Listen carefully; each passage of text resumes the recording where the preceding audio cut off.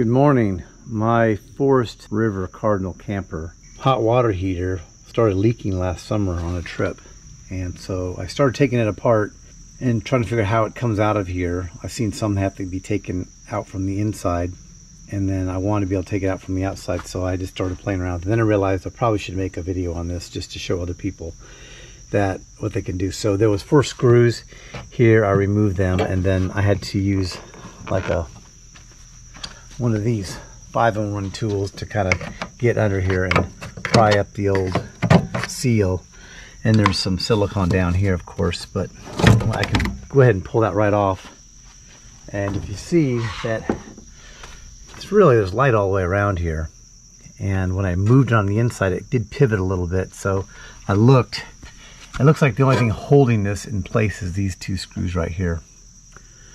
So I think what I'm going to do is verify where the leak was, because I did look at it and I think it was coming from someplace underneath. I couldn't tell where it's coming from, but I want to make sure. So I'm going to go ahead and hook up the water hoses. First, I'll let you take a look at this. In here I got some light, and you can see that the water was coming, I thought it was coming from down under here, but I want to make sure that it wasn't coming from, you know, someplace up here. And the only thing I think of is maybe something just got old, or maybe I didn't drain it all the way one winter and it froze or cracked. So my next step is just to figure out how to get this out of here. And I think that once I did undo the screws, I just undo those top screws and disconnect these water inlet hoses. It looks like there's enough cable here that I can pull the wiring out the front. I'll have something to set it on. And then the other thing is the gas line's going to have to come undone. So that's the biggest thing, I think, is the gas line coming undone. So let's get some water on this, and let's try to see if we can find out where it's leaking from.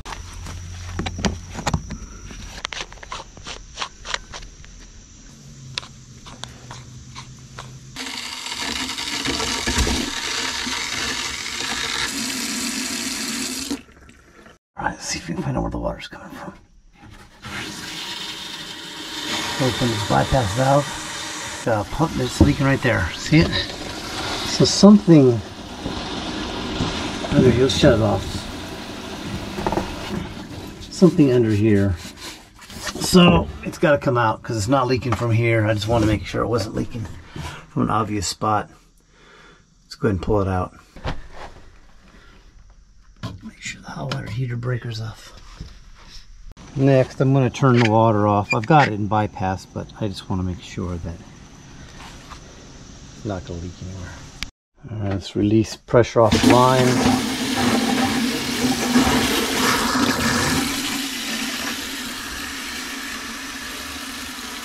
Not too much water pressure in there. And then let's go ahead and drain the system. Okay, so there wasn't one right underneath that hot water heater. I'm just going to drain all these because I don't know specifically which one's supposed to be drained. And there's several of these throughout the camper. I'm just going to drain them all. Let's drain these ones. And I do see one over near, like right over there. I'm going to drain that one, if you can see where I'm pointing. Right over there. Let's go ahead and drain that one. So 6 of these. Probably the one that drains the most, but I didn't let it fill up too long. Probably not much water in it.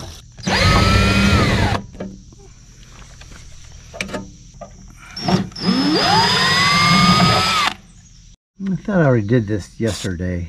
I'm going to put a little bit of WD-40 on here, and I'm going to put more down here on this sacrificial anode, because I'm going to pull it out and take a look at it just to see what shape it's in. Alright, now that I did that, I used this one to support it, and I just pulled this one back, and it broke free, no problem at all. I just didn't want to damage anything here with this solenoid, this unit for gas metering.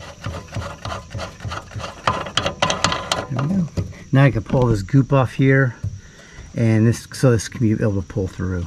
it's off. Under here was some type of grommet gasket, and then the goop was on top of that. So now I can slide that through pretty easily. I think this is going to come out fairly simple. I'm going to undo the water lines on the inside, and then I'm going to set something down here so I can maybe pull this out and look at it without undoing all the wires. And these were a little bit tight, so I just I wrapped a washcloth and a pair of pliers around it so I could grab it. I just didn't want to chew up the plastic, so then it would end up being sharp. And plus I'm going to put that underneath here for water. That's a lot of water. Let me get another rag. Grab a dog towel, a full towel, and I thought I'd just show you this, the challenge that because you're going to face different challenges too. Might as well show you what I had to go through to do this. I'm just going to put this under here to soak up most of the water, and then I'll drain it. Shouldn't be too much in there. And the top one, I already loosened that one up previously too. There we go. All right, it's free. So I got these wires here, and it looks like there's enough wire. I'm gonna try to move it out the front once I push this through. Push it through, and then everything else, I'm just gonna, looks like it's free. I'm gonna have to use both hands to pull this out. So give me a minute to pull it out. I'm gonna set it on top of this trash can. All right, this is a little more challenging than I thought because I had to work from the outside. I had to kind of take a long, flat thing to get in there to push it so you can get the styrofoam through the small opening. So now I'm trying to get this. I'm not sure if it's good down, but I need to get the styrofoam pushed up top and then push through. So again, off camera, so I have no one to help me today. But I think I'll try, if I pull this piece of wood back right here, it'll allow the front end of that to dip. So that worked. I just pulled this piece of wood back a little bit because it wasn't attached and allowed it to slip underneath there. If you can, underneath. You see it's out, and I'm just gonna work the unit out and set it right here. Now one more thing, the wiring looks like it's semi-free, but this is your electrode lead for your spark. It doesn't have much place, so I'm gonna have to, I don't know what I'm gonna do, pull it through this hole. Doesn't look like this hole's big enough to pull this through. Okay, that's what I got to pull that through. Yeah, I should be able to pull that through though. Yeah, that'll work. All right, so I still got to pull this off. This is, I guess, this electrical box up here. Feel pulled off. So let's see if I can get that off there, and then it'll pull because it's in the way. I thought I could dip the bottom down enough to get that off, but I can't. So you're gonna have to do that too. So that was just sticky glued on there, some type of sticky tape, and it actually had this lead going to it, which was the spark lead, and I took that off, so it's to the side down. If I want to be super safe, I'm just gonna go ahead and pull this whole connector off, and we'll set this to the side with the rest of the stuff. Man, it's turned out to be a little more of a job than I thought, but it's actually a little easier than I thought.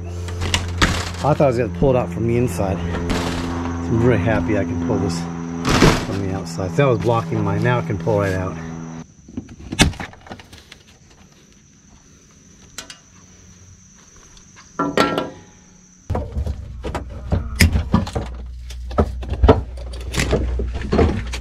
Thing on. I'll probably just tie it back on with paracord or something.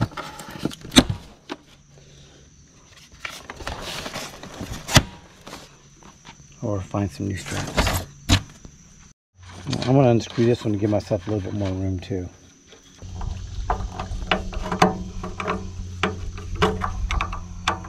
It's either find out where the leak is or just replace the tank or the whole unit. Probably the whole unit, but it's right around 500 bucks. So I'm just going to do some visual inspections on this and see if I can find a crack in the seal or something like that. That's something I could weld up. Is it something I could fiberglass up? We'll see.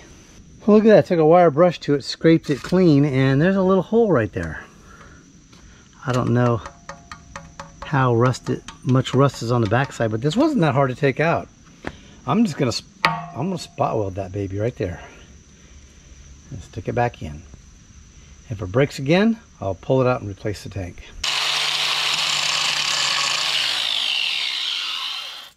So I ground away a little more and I found another hole right here. So I want to make sure, looks like this whole area, maybe the camper moving has been beat up against the wood underneath it, and it's kind of worn away right there. All right, I'm back one more time.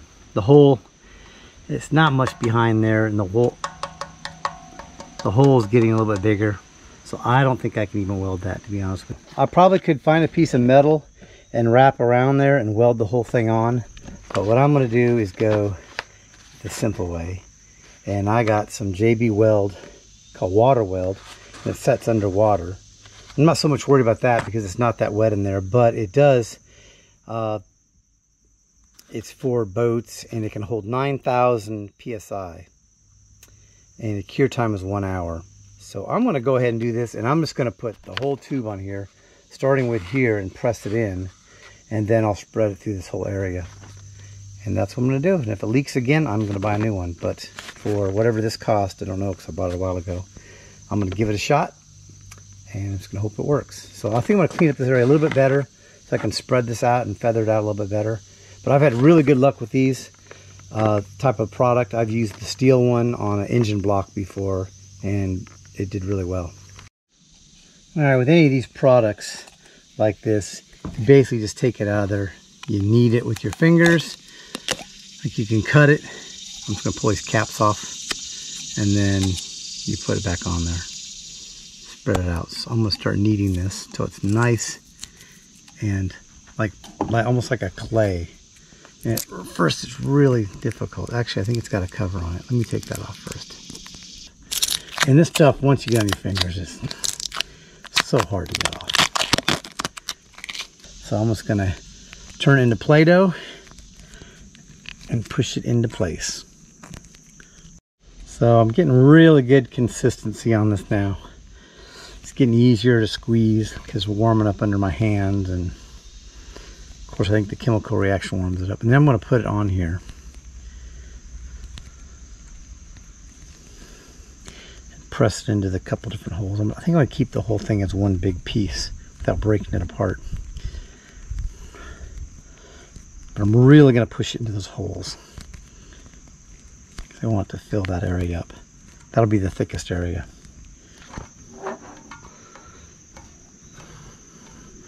And feather it out so it sticks really good. So that's it. You only get 25 minutes working time. It's plenty of time actually. And then it's going to cure for 1 hour. So I'm going to go wash this goop off my hands, and then just let that set up. Well, that is dry now. So I've got a can of Rust-Oleum rust converter. I'm just going to spray spots with rust on it, just so it doesn't rust back through any of the other spots.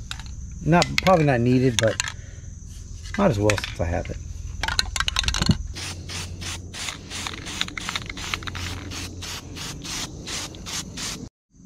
Well, there it is. Time to go ahead and put it back in. Also had some rust in the bottom of this thing. I went ahead and sprayed it too to convert that. And I'm going to put some insulation in there.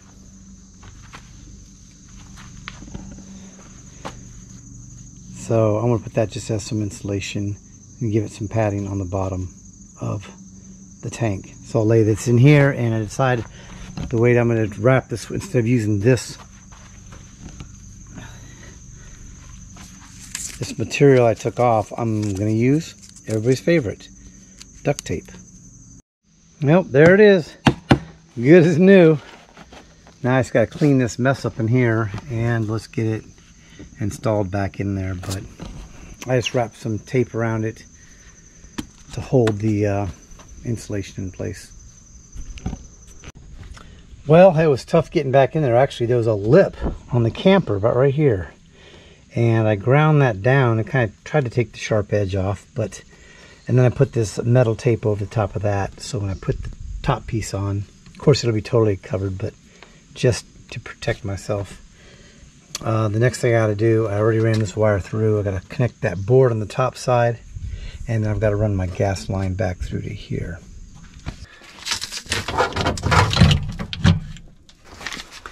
And this is where that, right here is where that red connector goes, and then the main connector connects to the side.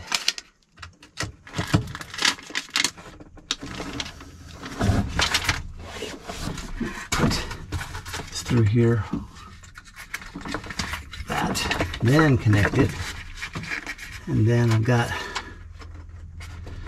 a magical, super magical tool that everybody knows about, everybody uses.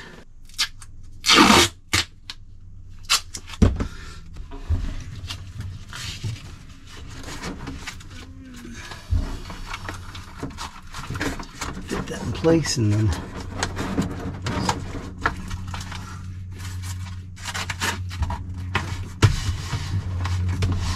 tape that down.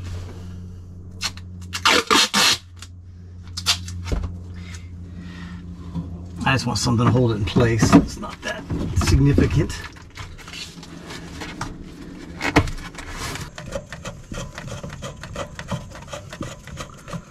I like to go hand tight with these as much as possible, because a lot of times these flared ends, if you try to use a wrench right off the bat, you cross thread it.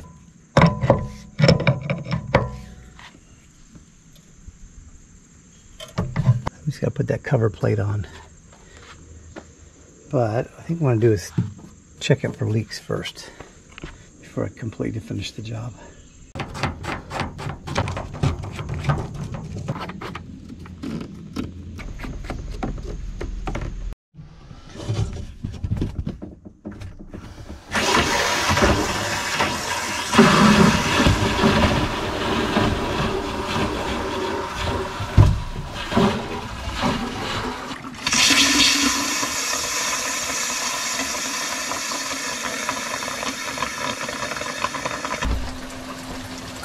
Tank must be filling up.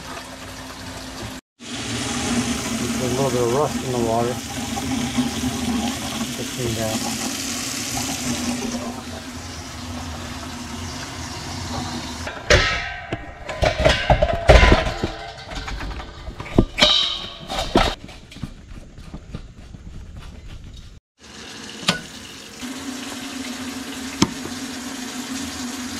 All right, let's see what we can do here. Gas is on. Oh, there we go.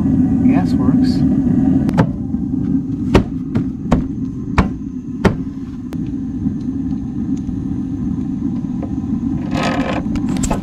Well, for now, we got no leaks. I'll just have to check it, and if it's leaking, replace it. But we got